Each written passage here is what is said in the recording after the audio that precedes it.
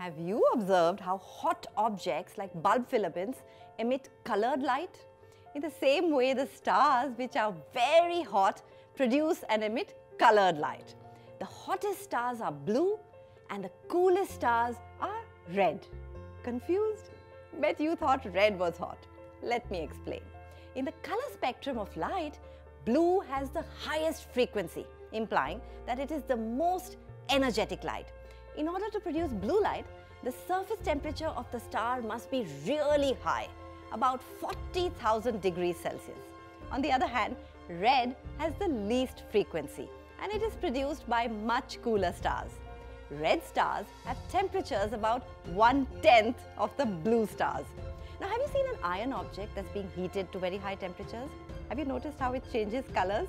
Comment your observations below and stay tuned for more.